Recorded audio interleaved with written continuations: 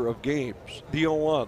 Medina pulls the ball to third, backhanded by Vavra, race to the base, and both runners slide. The runner, Valerio, slides, Vavra slides, and a safe call made at third. And here comes Butch Hobson.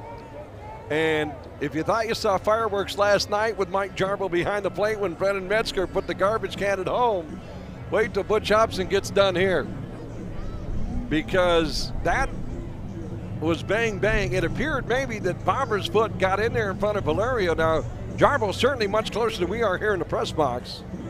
And Butch Hobson is lit, as the kids say. He's fiery. And we'll see how long.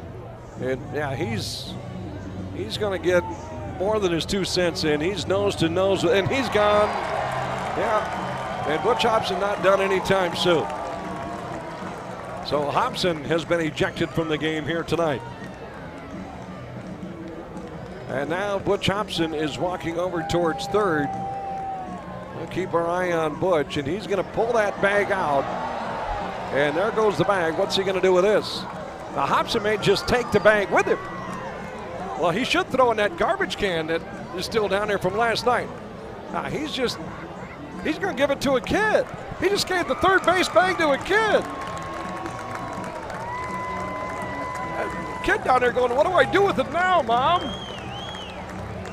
And Butch has been ejected. And Red Hawk staffer's going to try to explain to little Timmy down there that they're going to need that base, son.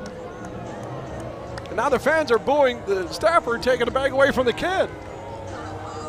And the grounds crew staff and his buddies are going, and one buddy rolling on the cement down there. I tell you, I told you at the beginning of this game, come out to Newman Outdoor Field.